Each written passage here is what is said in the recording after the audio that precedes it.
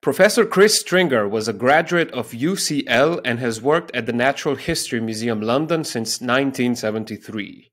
He is now research leader in human origins and a fellow of the Royal Society, and is also a visiting professor at Royal Holloway and UCL. His early research was on the relationship of Neanderthals and early modern humans in Europe, but through his work on the recent African origin theory of modern human origins, he now collaborates with archaeologists, dating specialists, and geneticists in attempting to reconstruct the evolution of modern humans globally. He has published over 250 scientific papers.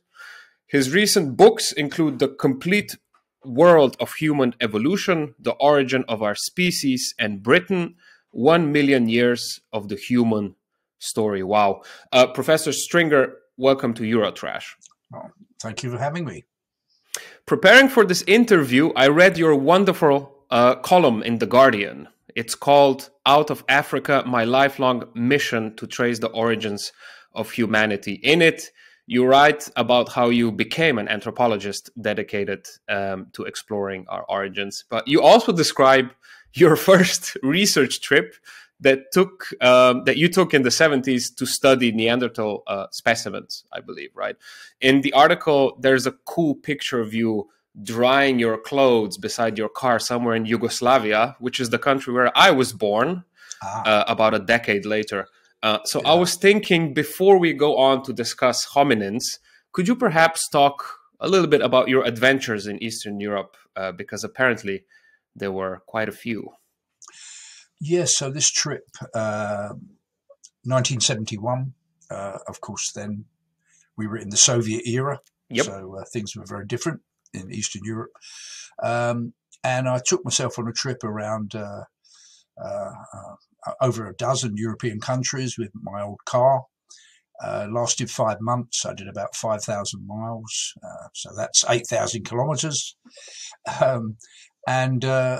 Yeah, it was for someone who'd hardly left Britain and really had only minimal French as any foreign language. It was quite a challenge. It's something I would never even think about. If I think back now, I don't know how the courage of youth, the foolishness of youth, that I even attempted to do it. It seemed, looking back, it was crazy. It worked as well as it did.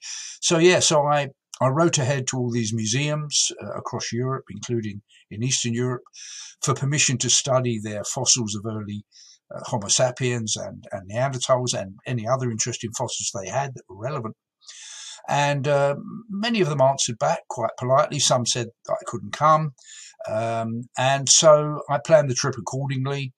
And yes, so I abandoned going into East Germany. There was no cooperation there, but Czechoslovakia, as it was then, I entered there. And unfortunately, the date of entry was very unlucky. It was the 3rd anniversary of the Soviet invasion of Czechoslovakia. So this was a very tense day to be there anyway. And I turned up in my old car with my long hair and beard and looking, probably not very tidy, and my old car. And these border guards in Czechoslovakia, obviously they looked at all my papers and my passport, and they said, you can't come in. And I showed them the letter from the National Museum in Prague and from the Anthropology Museum in Brno. And they said, they looked at these and said, your visit is of no benefit to the people of Czechoslovakia. So that was it. And they also had got me to unpack my whole car. So they wanted everything unpacked. So I had strewn the whole contents of the car all over the road. And they just said, no, you can't come in. Sorry, that's it. And they just left me there, to repack my car. So I had to pick up all this stuff, and I was repacking it thinking, wow, that's a week gone out of my schedule now when I'm not going to be there. And all the other dates will be out of sequence because So I was pretty despondent, and I'd nearly finished repacking. And meanwhile, they were watching some European football game on their tiny little black and white television in the border post. And then they kind of came out and said, with my passport, and they said, okay, we changed our mind. You look like Comrade Che, so we're going to let you in. So because they said I look like Che Guevara, somehow this random thing, I got in Czechoslovakia. So I was able to study the fossils there, and that was great. And then I went through into Austria and eventually came into what was then Yugoslavia and headed to the National Museum in Zagreb, as it was. And there'd been this really prominent anthropologist in the early 1900s called Janovich Kramberger. And he was the guy who had described these wonderful Neanderthal fossils from a site called Krapina, spelt with a K, Krapina. Maybe I pronounce it wrongly. You can correct me. Anyway. No. Really good. Yeah. And the incredible thing was his office had been preserved like a kind of museum from those early 1900s. So unfortunately, the director of the museum wasn't there. So his assistant looked at the letter and said, okay, you can come in, and you're one of the very few people who's allowed to study these fossils. They're hardly studied. So they took me into his office, which was beautifully preserved from the 1900s, and they brought in these old wooden boxes with the Krapina fossils. And, you know, I started to unpack them and measure them. And the sad thing was that I had an unfortunate accident with one of the fossils. So one of the most well-preserved fossils, which was a face and a skull of a Neanderthal, Krapina C. Did you drop it? Well, I didn't drop it. It was nearly as bad. So for my measurements, I had to put these instruments on various points to measure the dimensions of the fossil. And I had calipers that were a little bit sharp. And when I put them into this position on the skull, and I've got you here's a Neanderthal skull here. I can show you exactly what I was doing. Here's a replica of a Neanderthal fossil here. So let me just put my headphone back in. So I put the calipers here and here to measure across the breadth of the orbits, and the face just fell off with a clunk onto the desk. The jaw just fell off. The whole face separated here and here, and fell onto the desk, separate from the skull. Were you alone in the room, or was somebody supervising you? My then girlfriend was with me, and we were just horrified. So the thing had fallen apart, and there were these old glue joints, probably animal glue from 1910 or something, and they'd become very dry. So putting the calipers in here, the thing just separated with a clunk into two pieces. And I was just horrified. This was this precious fossil. So, what do we do? And I didn't have any glue with me. Otherwise, I would have fixed it then and tried to pretend nothing had happened. So I had to go to this poor curator, the assistant curator, and tell him what had happened. And he could see his own career wrecked. He'd let me get these precious fossils, and I'd had this accident. So we said to him, look, if we can find some glue, we can probably fix it. It will look as good as new. So that's what happened. So we went out, we got some good Yugoslavian glue, and we glued the pieces back together again, and all was well. And he was relieved, and we said, we won't tell anyone, this is it. It's all fine. And the interesting thing is, I don't know, maybe 5 years later, a colleague I knew who was going to Krapina, he went there 5 years later to study the same fossils. And when he came back, I met him and he said, I heard this terrible story. He said, I said, what? He said, well, some student broke the Krapina C fossil, and they had to glue it together again. I said, well, that's terrible. That's terrible. Any idea who it was? He said, yeah, apparently some American student. I was so relieved at that point, So, now you know the truth about that one. So, lots of adventures. I got robbed in Rome and robbed again in Avignon, so stuff was stolen. I ended up just with the dirty washing that they left in my laundry bag to wear for the last 3 weeks of my trip. I managed to gather data on most of the fossils I wanted to study, and then I came back to Bristol, which is where I was doing my PhD, to actually start putting the data together. And it was testing whether Neanderthals made good ancestors for Homo sapiens, which was the leading idea at the time. I'm surprised they let other foreigners in after your mishap. Well, that's right. Yes, indeed. Yeah. Oh, that's awesome. All right. We were always kind of led to believe that the evolution of ancient humans progressed in a kind of a linear fashion. That we went from the early, let's say Homo habilis, the so-called handyman, right, to modern humans in a continuous fashion, almost like in a straight line. When a new hominin species evolved from the previous one, that's what they told us, they took over and that was that. However, this picture has been turned on its head, and we know that there were many different hominins. Is it hominins or hominids? Yes, hominin Hominins. for us and our closest relatives. Yeah, right. They were living on Earth at the same time. All of the different hominins, right? It was also simple once. What happened? Yeah, so even 70,000 years ago, which is like yesterday geologically speaking, there were at least 5 kinds of humans around on the Earth. So we had been evolving in Africa, Homo sapiens. The Neanderthals had been evolving in Europe and Asia. Over in Eastern Asia, there are these Denisovans that we learnt about in the last 10 years or so. And on the islands of Southeast Asia, there's this weird little dwarf species called Homo floresiensis. So the Hobbit, right? The Hobbit, yeah. And Homo luzonensis on the Philippines. So there are at least 5 kinds of humans around. Possibly there were more in Africa that we still don't know much about, even then. And now we're the only ones. So within another 40,000 years, all those others had gone as far as we know, and there was just us. So that's one so of the trippy. big outstanding questions is what happened to those other species? Were we involved in their disappearance, or did they die out for other reasons? So that is one of the big questions. And the interesting thing is, if we go further back in time, that pattern of diversity is there right through human evolution. It's like nature is almost experimenting in how to make a human, and there are all these different lineages, and the rest of them end up going extinct, at least physically extinct. And obviously we can come on to the question of the fact that even Neanderthals and Denisovans haven't totally disappeared, because, of course, before they disappeared, they interbred with our ancestors. And so you and I are partly Neanderthal. We have a bit of Neanderthal DNA in our genomes from their interbreeding maybe 50,000 years ago. So, yeah, things are much more complex. When I did my PhD, you're right. These were very simple stories of single lines of evolution. One stage leads on to another. And it's a kind of progression towards our wonderful species, Homo sapiens. And we know it certainly wasn't a linear progression. It was complicated. And even our so-called success now, if you can call it that, change a few parameters and we probably wouldn't be here now.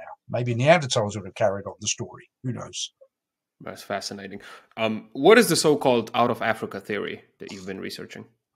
Yeah, so in fact, there were a number of out of Africa. So Africa, because it was the largest inhabitant continent, it's been very important in human evolution. So Africa seems to be like a laboratory that creates species, and some of them left Africa. So probably the first 5 million years or so of human evolution, as far as we know, took place only in Africa.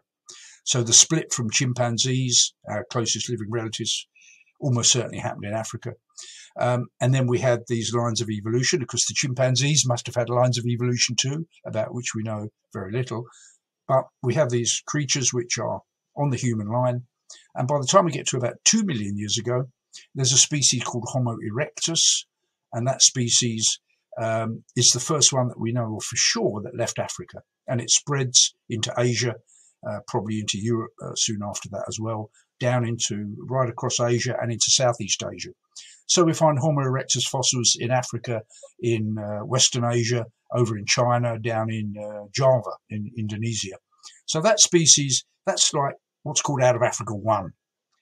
And there probably were more out of Africa events after that as species came out. And of course, it isn't all one way. No, there probably were some into Africa events as well that we don't know much about. And then we come to the last couple of 100,000 years, and Homo sapiens by then has evolved in Africa, and Homo sapiens also starts to emerge from Africa. So that's the out of Africa theory that people mostly think of, the spread of Homo sapiens from its African homeland to the rest of the world. So that's the one that I've probably, helped in developing this idea that we did have a recent African origin. And there are other ideas still around that some people subscribe to a multi-regional model, which suggests that actually Homo erectus did not die out in other regions, even in Europe, in Africa, in China, in Java. In all those areas, Homo erectus carried on evolving towards Homo sapiens. And on that view, we can trace, let's say, the origin of native Australians back to over 1 million years ago in Java. And we can trace the evolution of recent Asian people, like Chinese people. Their ancestors go back to Homo erectus in China 1 million years ago. The ancestors of Homo sapiens in Europe were in Europe 1 million years ago, and African ancestors were in Africa 1 million years ago.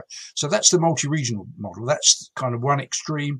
We've got the recent African origin model that says actually there was only one place where there was a line of evolution from early humans through to Homo sapiens. That was in Africa. And then we came out and we, as we've said, somehow we replaced these other species outside of Africa that had evolved outside of Africa. And that's the classic out of Africa theory.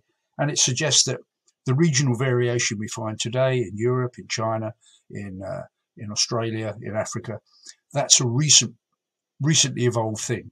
So 100, let's say 200,000 years ago, there were none of these regional variants of Homo sapiens that we find today. They are recently evolved. Most of our regional features that characterize people today have evolved in the last 50,000 years. Mm-hmm. This is going to be a bit of a stupid question, but I'm going all in here. I'm sure I'm not the only person who's wondering this. What does an evolutionary jump in humans look like? Is there suddenly a whole generation of babies being born that just look different and are clearly a new species? Or does it happen sort of gradually, bit by bit, with new physical attributes slowly emerging? I've always wondered this. I blame the education system for making these things so abstract. Yes. So, I mean, some evolutionary changes, if we look at the bigger picture, can occur very rapidly. But in humans, as far as we know from the fossil record, most of these changes look fairly gradual. So if we look at the African record of Homo sapiens evolution, we have fossils 300,000 years old, which show a few features that would characterize Homo sapiens today. So I've got a skull here, which nice. You can see this is a Homo sapiens, a replica of a Homo sapiens fossil. And so we're characterized by this high and rounded brain case and small brow ridges at the front, a small face that's tucked under the brain case. If we had the lower jaw, there'd be a nice chin on the lower jaw. Our ear bones, if we had CT scans, we could see inside the ears, and the little ear bones inside are also distinctive in Homo sapiens. And we look at our skeleton. Our skeleton is lightly built with a narrow rib cage, a narrow pelvis, and so on. So those features characterize Homo sapiens. And if we look at their evolution in Africa, the interesting thing is that there are some fossils, as I say, at 300,000 years that have some of those features, but not all of them. And when we get to about 200,000 years, we start to see fossils that show most of those characters. And one of the uncertainties at the moment is, did those features evolve fairly suddenly in one group, or did they evolve gradually over a long period of time? And unfortunately, the African fossil record is not complete enough and it's not well dated enough for it to really answer that question. So mostly evolution in humans seems to go gradually. So the evolution of the Neanderthals in Europe and Asia seems to, if we look at the fossil record, seems to show a gradual build-up of features. For Homo sapiens, the record in Africa is not good enough to really see if that's the process that's going on. But certainly it's a long process. Our evolution in Africa took probably 500,000 years. So that's a long time. The Neanderthals would have evolved over the same time scale.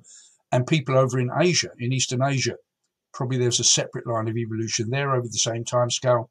And Homo erectus carried on evolving in Indonesia for probably over 1 million years. Yeah. So these are long stories. Right. Another naive question. Yeah. We're in all shapes and sizes, Homo sapiens. I walk down the street here in Berlin, tall people, short people, whatever, different features. How do we know once we find a skeleton or something that it's not just a funny looking Homo sapiens, that it's a different species? That's a very good question. And we talked about Homo floresiensis, this hobbit on the island of Flores in Indonesia. Some people, and maybe even today there are some people that still think it's some weird variant of Homo sapiens.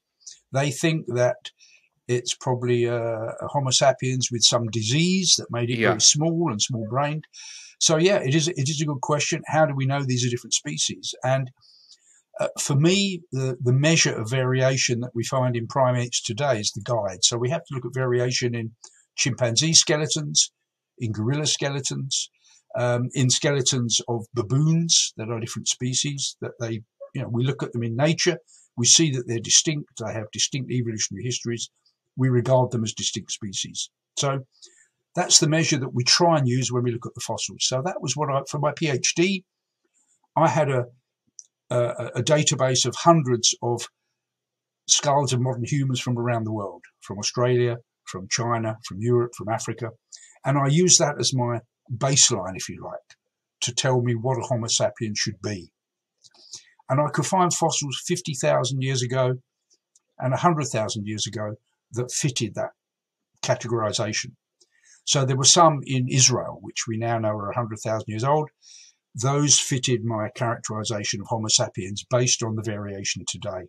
But when we came to Neanderthals, they were like 2 or 3 times as different as that variation we find today. So for me, that put them outside of Homo sapiens.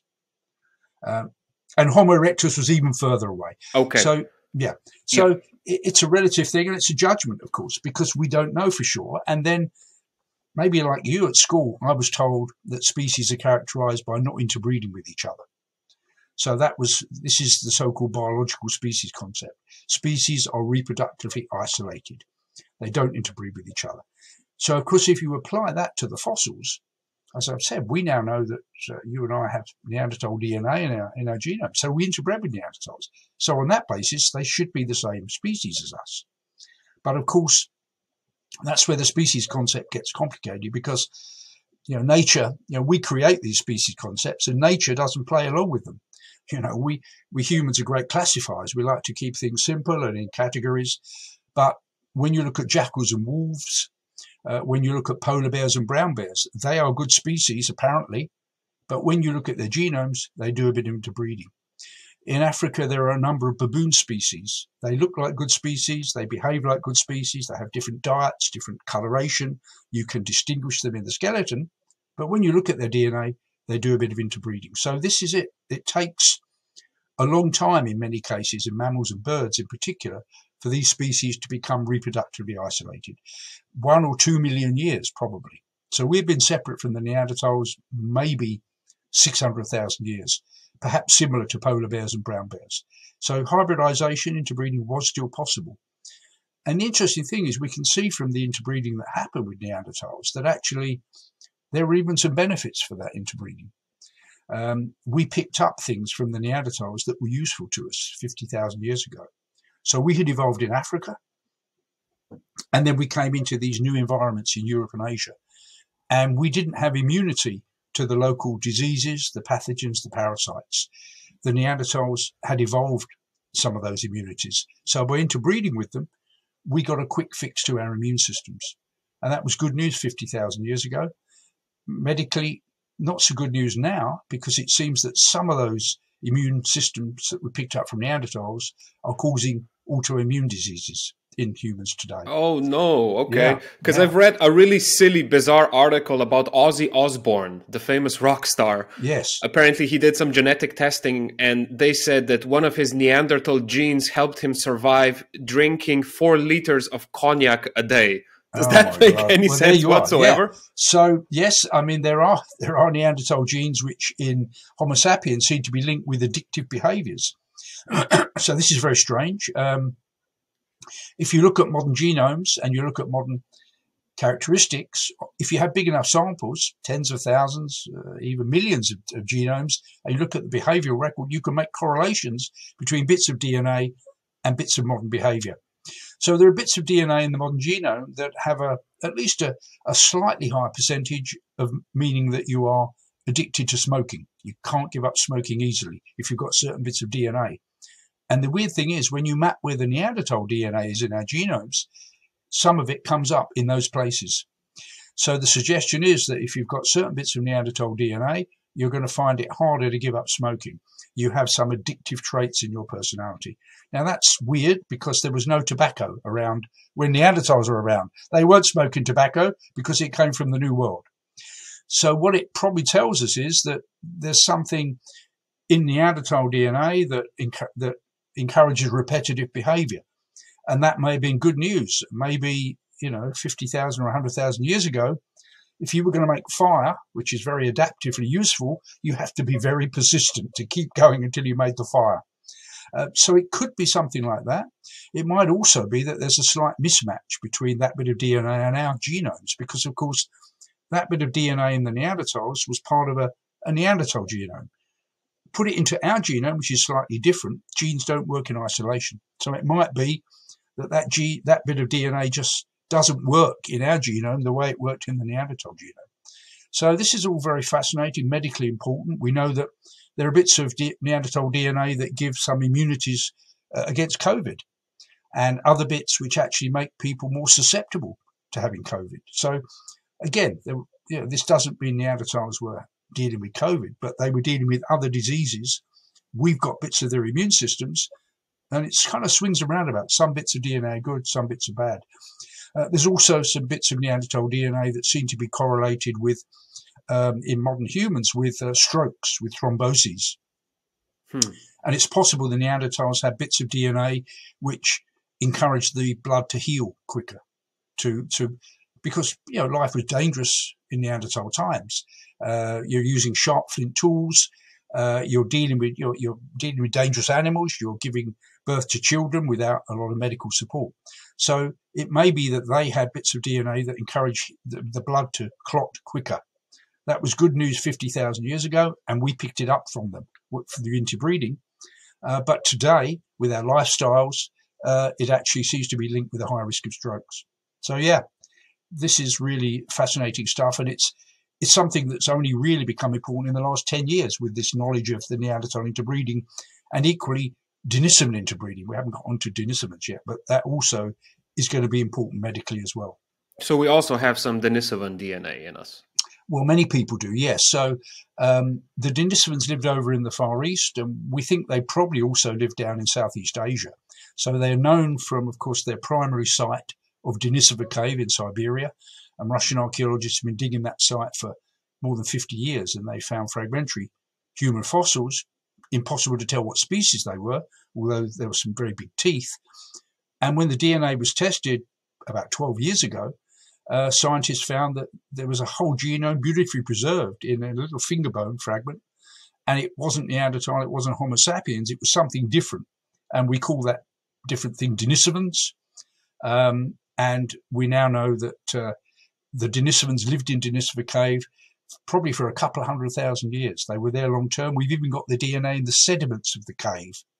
So we don't even need their fossils. Even from the sediments of the cave, we have their DNA telling us they were there for a long time. Neanderthals were there some of the time as well. And we even have a girl, a tiny fragment of bone, which is from a girl who lived there maybe 100,000 years ago. And her mother was a Neanderthal and her father was a Denisovan. She looks like a first-generation hybrid. So not only were we interbreeding with Neanderthals, but Neanderthals and Denisovans were interbreeding with each other.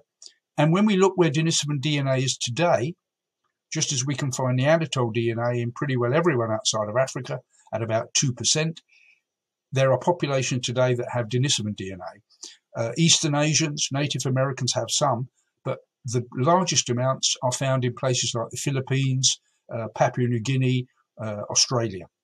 And that suggests, since the ancestors of those people, as far as we know, never went anywhere near Siberia, it means that there were Denisovan-like people living in Southeast Asia 50,000 years ago.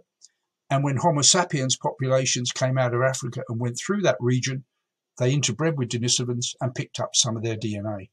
And so those populations, if you like, have a double dose of introgressed DNA. They have DNA from Neanderthals, and then added on top of that, there's DNA from Denisovan-like populations. So it's a complicated story. And the Denisovans, we know physically not much about them. We know we've got their whole genomes, but there's a jawbone from the Tibetan plateau of China. over 150,000 years old, from Jahe. That is thought to be Denisovan based on a little bit of protein material extracted from it. And there are fossils in China,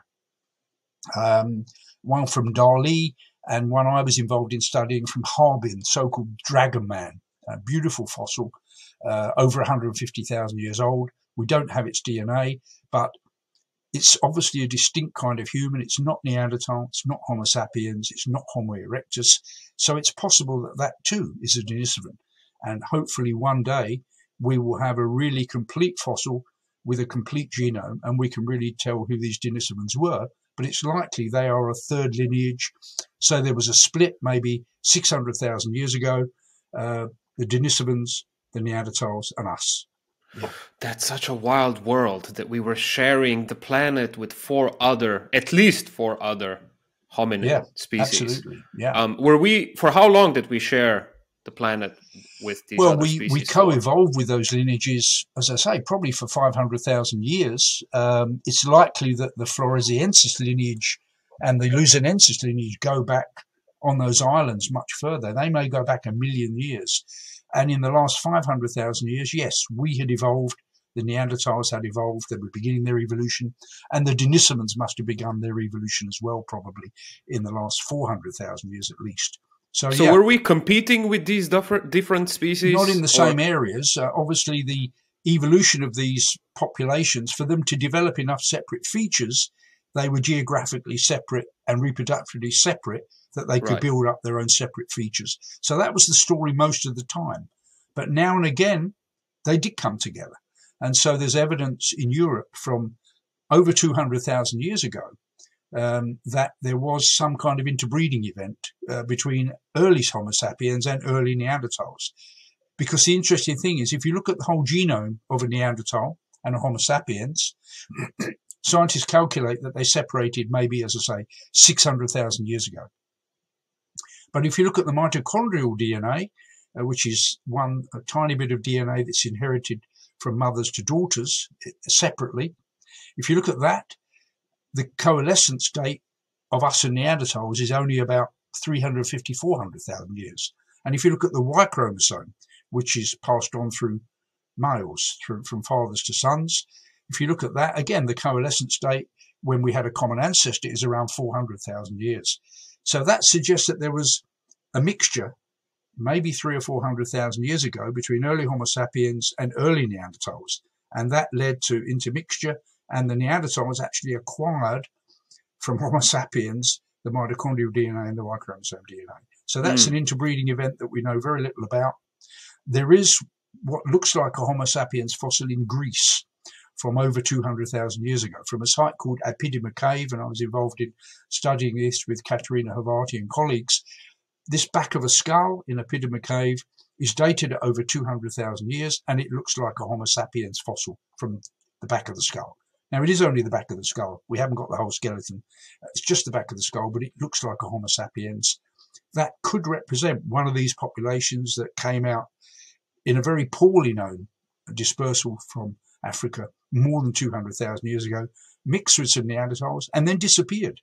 And so that's the interesting thing, is we've talked about the replacement of Neanderthals, but it looks like at times you had the reverse process. The Neanderthals actually replaced Homo sapiens at times outside of Europe, so outside of Africa. So this success of Homo sapiens in the last 50,000 years, we can call it that, it wasn't preordained.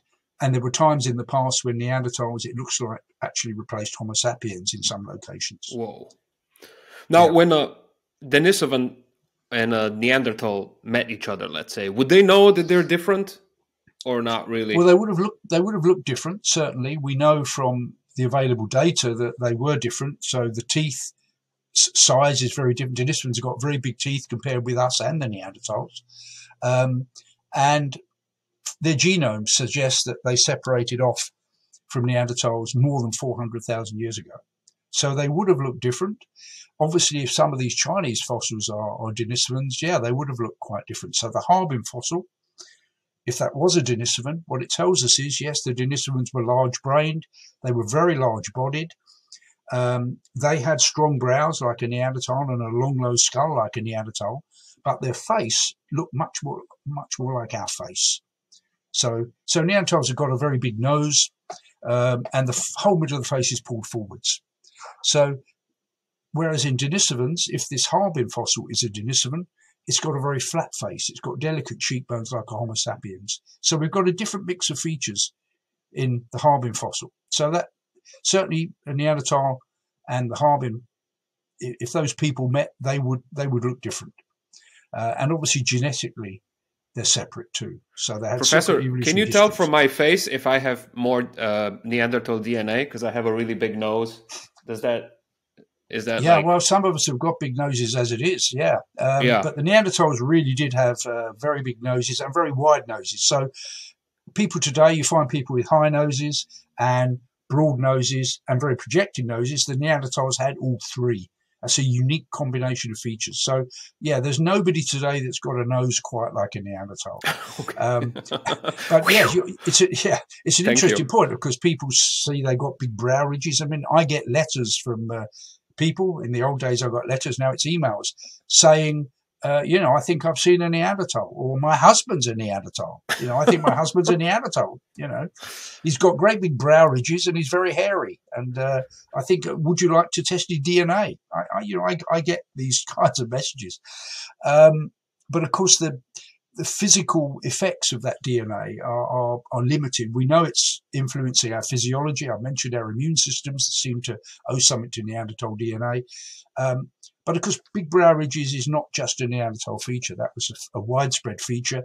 And the brow ridges we have today are not like Neanderthal brow ridges. Our brow ridges are very modest compared with Neanderthal ones. And our noses, as I say, are only a shadow of what a Neanderthal nose would have looked like. Oh, right. Yeah. I wanted to send you some of the hair of my friend so you can test it because I'm suspecting also that they have a lot of Neanderthal DNA. Yeah. But I mean, of the tests we've done today on people, the variation, it tends to be around 2%, plus or minus maybe 0.5%. That's the average. I mean, there could be people who've got a little bit more than that. And certainly I've mentioned there are people that have got 4% Denisovan DNA. So, that's more than we find of Neanderthal DNA. So physically, there could be some effects, but the effects seem to be quite modest at that level of DNA. And we know that the DNA of Neanderthals was selected away quite quickly. So we have DNA from early Homo sapiens fossils in Europe that are 25,000, 30,000, 35,000, 40,000 years old. And within 5,000 years of the interbreeding, it looks like the Neanderthal DNA level dropped down quite drastically, quite quickly. A lot of it was selected away. But the bits that remain, obviously some of that may be chance events, but some of it was retained because it was useful. Yeah. How big do we estimate these various populations of hominins were? I read somewhere that there were only about like 20,000 Neanderthals on the planet at any given time. This might be wrong, but with such small numbers, I guess I never understood why we had to compete with each other. The Earth seems vast with such tiny populations. Yeah, no, that's a good point. I think that, the population numbers, we really don't have good data on it. Geneticists estimate population numbers from genetic data. And the estimates are that, yes, Neanderthal populations could have been down in the thousands or tens of thousands, maybe 100,000 in good times, but still very low by modern standards. Homo sapiens in Africa, it's a bigger area, more area to inhabit and reasonable environments without the effects of the ice ages that really hit the north. Population numbers could have been a bit bigger in Africa of Homo sapiens, but we're still talking very small numbers. And you're right, these small numbers of people, the number of Homo sapiens that came out of Africa maybe 60,000 years ago in the main out of Africa event, you could be talking about, some people talk about 1,000 people coming out and then basically founding the populations of the rest of the world. So, yes, you would think, well, on those small numbers, when are they even going to meet the Neanderthals? And the fact is that a lot of the time they probably didn't meet each other. But when you come to a place like Europe, it's a relatively small area. You've got challenging climates. So at times the climate's really deteriorated. And then those populations would be competing with each other economically. So in the less good times, or when the populations grow in number in the good times, they are going to come up against each other. and they could be competing economically because, of course, both populations are hunter-gatherers. They're going to be hunting the same animals. They're going to be collecting the same plant resources.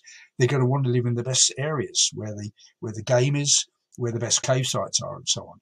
So I think that the Neanderthals, the genetic data suggests that they were already in trouble in their last 20,000 years. Their numbers were relatively low. Some of the population seem to have been doing a bit of inbreeding, which is not great for the gene pool, of course, if you're having to breed with your close relatives. So some Neanderthals were having to do that. So I think that their numbers were low. Their genetic diversity was lower than Homo sapiens today. So they already maybe were a species in trouble. And then a competing species comes along, competing economically with them. And that species perhaps had a small edge in competition, maybe slightly better technology. Having the use of sewing needles, for example, would make a big difference in cold environments because you can insulate your babies better. You can make better tents that are windproof. That gives you a little edge on survival. Homo sapiens may have lived in slightly larger groups with more networking, and that also would be one of your insurance policies in bad times. So I think it was, we know that Neanderthals were highly capable people, highly intelligent. They survived very challenging conditions for hundreds of thousands of years.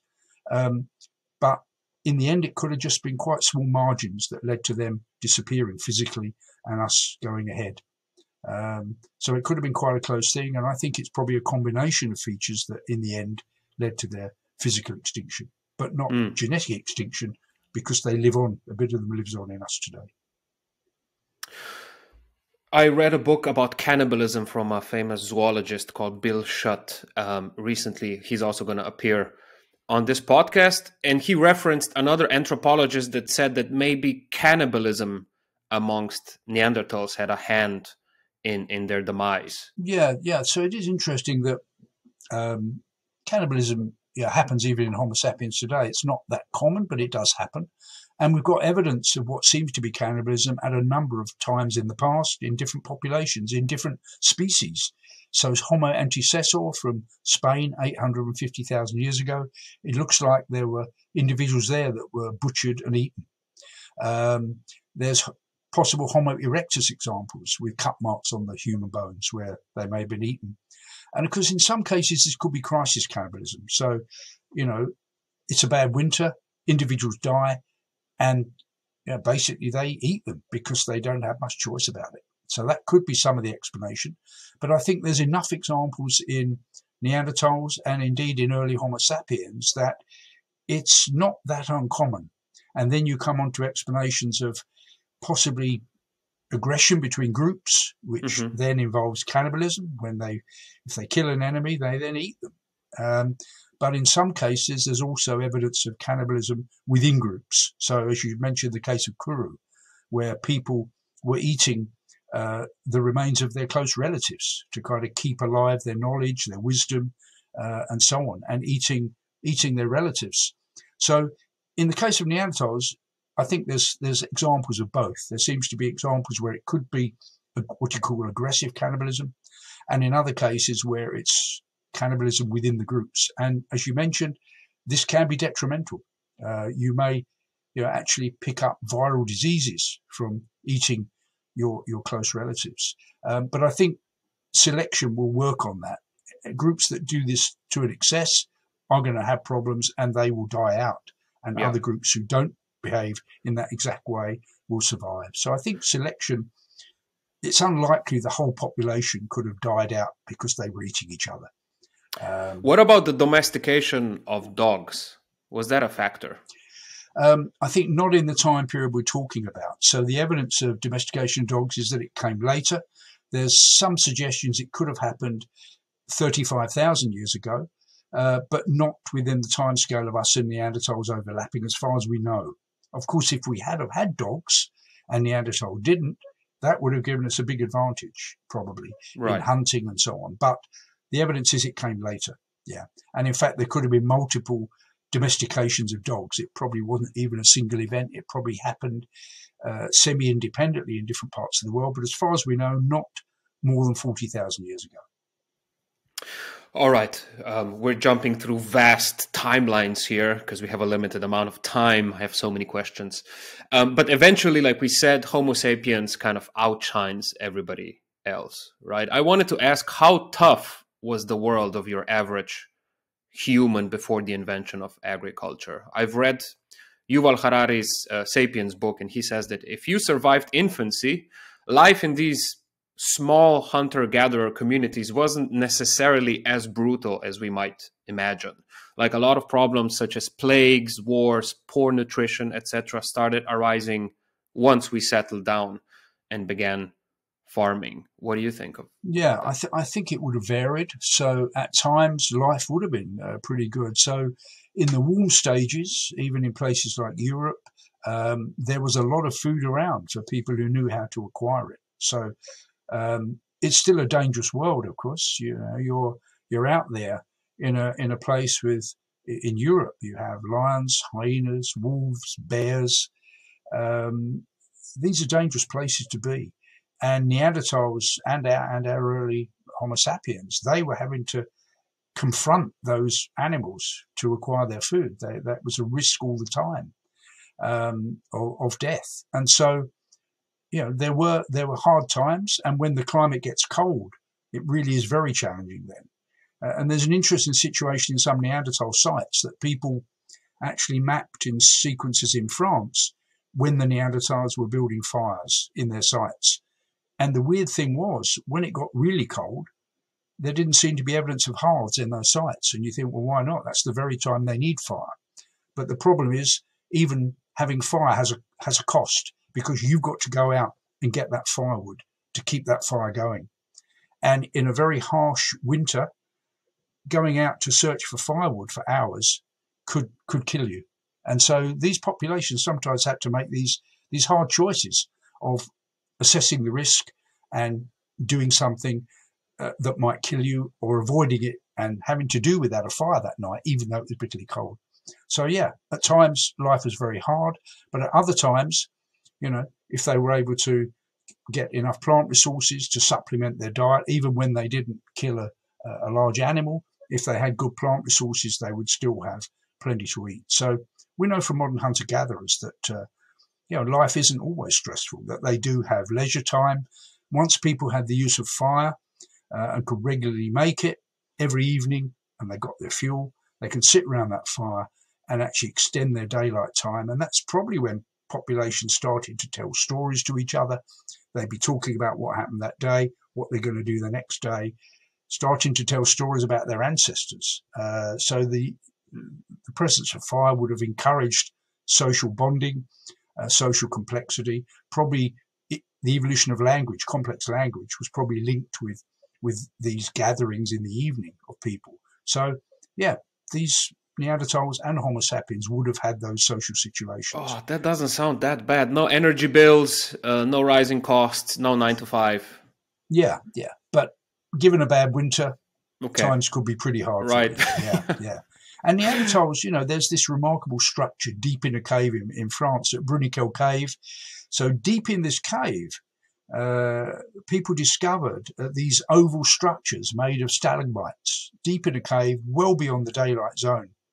So 175,000 years ago, people, and we assume they were Neanderthals, went deep into this cave and built these. They got stalagmites, they broke them to a systematic size, they built dry stone walls and made these oval structures deep in the cave. And we haven't got the faintest idea why they were doing that. Was it just very cold and the cave actually was a milder place to be? There was running water there, but you got to have artificial light to be down there. So they must have had torches and hearths. There's evidence they were burning animal bones down there to produce light and maybe heat. So this is a great mystery. The site hasn't been excavated yet. They're still mapping it and assessing what to do about it. But were they living down there, or was this some kind of weird special structure that had special meaning for the Neanderthals? But it's 175,000 years old. It shows you the complexity of their lives. Did they have religion?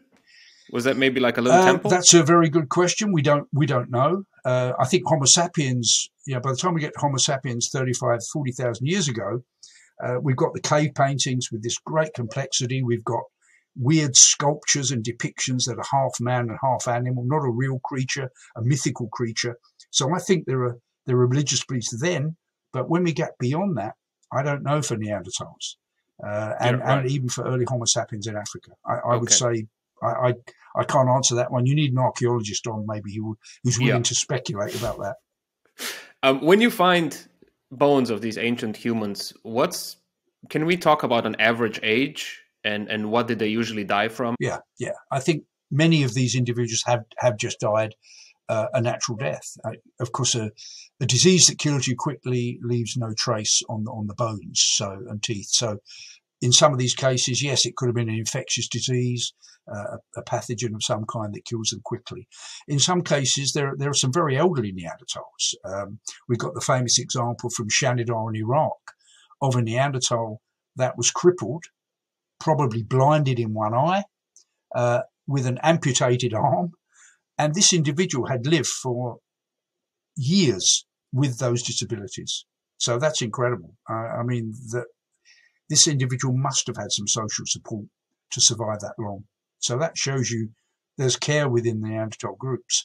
And that individual in the end succumbed, but already middle-aged. So, yeah, I mean, we can find old individuals in Neanderthals. In my view, there are more of them when we get to Homo sapiens. So I think that Homo sapiens was able to extend the life of individuals. So there is care for individuals, and individuals also can support themselves. So once you have the ability to weave, and we think this was here 40,000 years ago, once you can weave, you can make nets. And once you've got nets, you can use it to catch more fish. You can use it to trap small game. And so we can imagine old people who weren't fit enough to join in the hunts anymore and run after animals.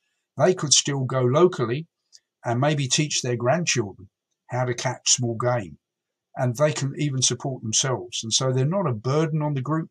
And also they're a store of knowledge. So those old people will remember maybe the last time 30 years ago when the reindeer herds didn't come. How did we survive? And they might have that knowledge. And also they're the store of knowledge of the group. They will know the kinship relations. They will know how we're related to the people who live over the mountains there, that they married into our family 3 generations ago, and who were the people. So those old people actually would be valuable in the end, would be, once they're not a burden, once they can support themselves to an extent, we're trapping small game and collecting plant resources with their knowledge, they can pass that knowledge on, and it's useful to the group.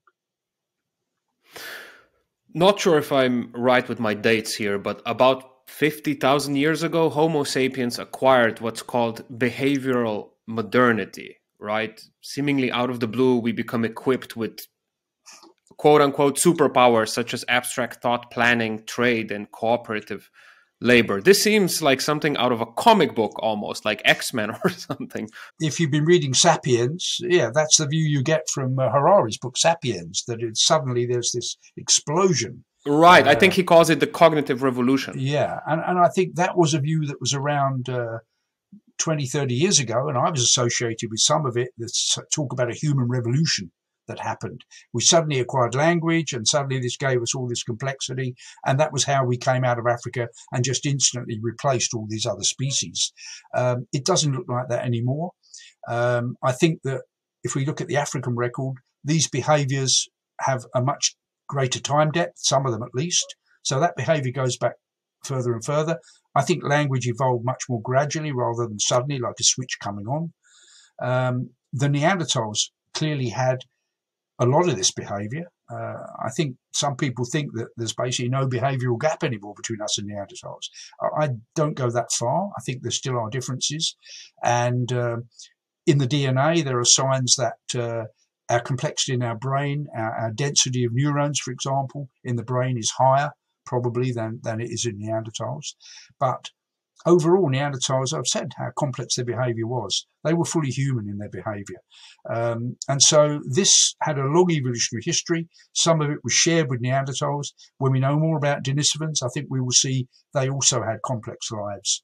That individual from Harbin that I mentioned. So the Dragon Man. Yeah, the Dragon Man. So this fossil is at least 150,000 years old.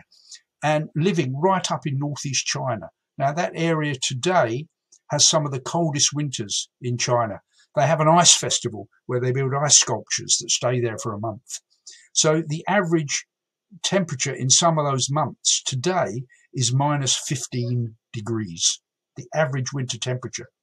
If those people at Harbin were living under those conditions, they must have had incredible adaptations to deal with that. Physically, probably their bodies were very large and very wide, probably to conserve heat.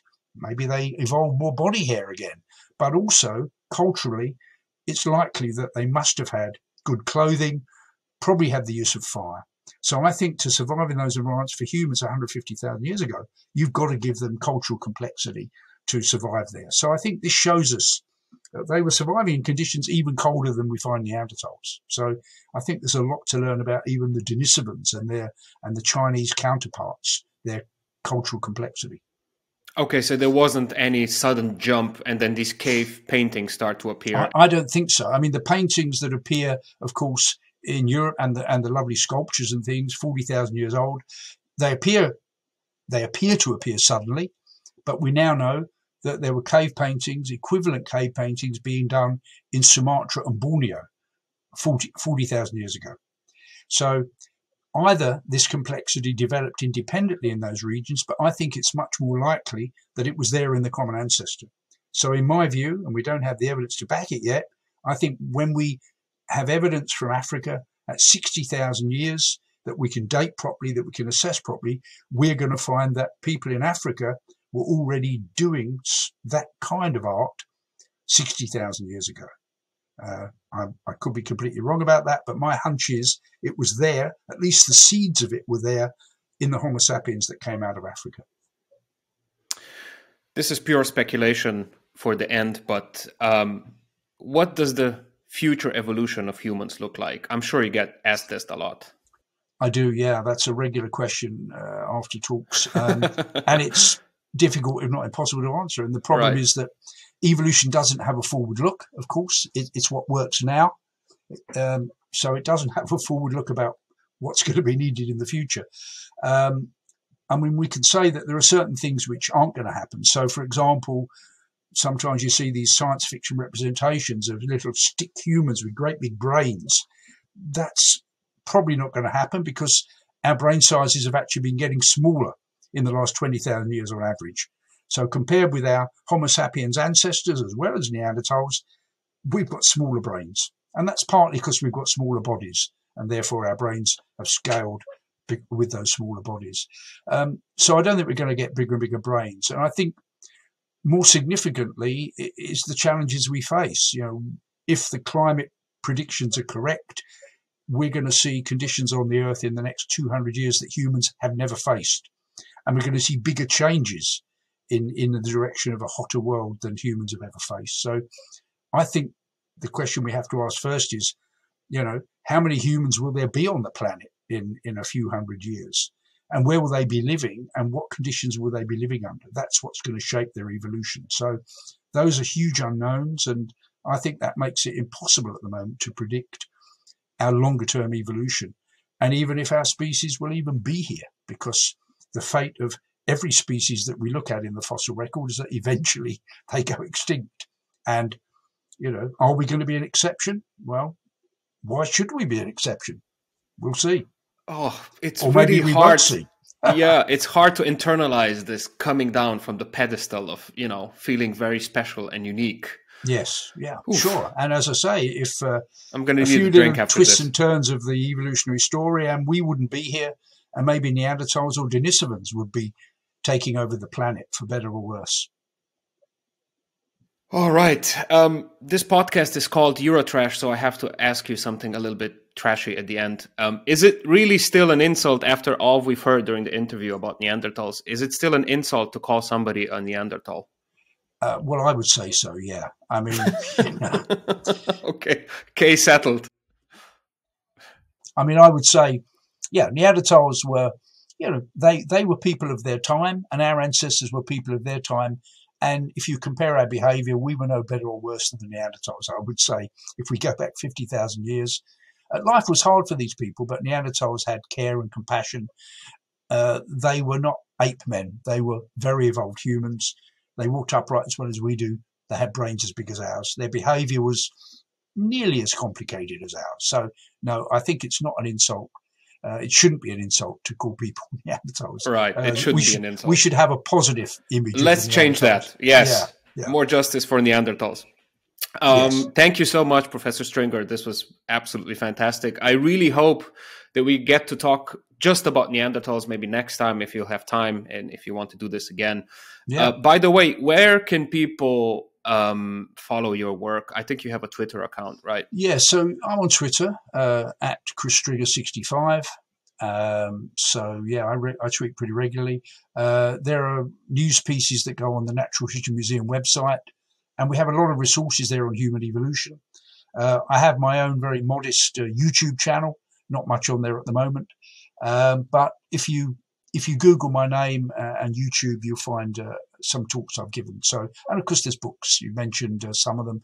The most recent ones, Our Human Story, co-authored with Louise Humphrey, which is covering the whole of human evolution, and Britain, 1 million years of the human story, covering the British, concentrating on the British story in the last 1 billion years. And that is an amazing story too. Maybe we can talk about that another time. I would absolutely love to. Thanks again for taking the time. Great. Thank you. I've enjoyed it. Hi. Thanks for watching. Just want to give a quick shout out to my amazing patron, Thea Tejman Taichi. You're awesome. Thank you so much. If you want to support Eurotrash, you can do that on Patreon. You'll find the link below. Yeah. Oh, and please hit subscribe. Thanks.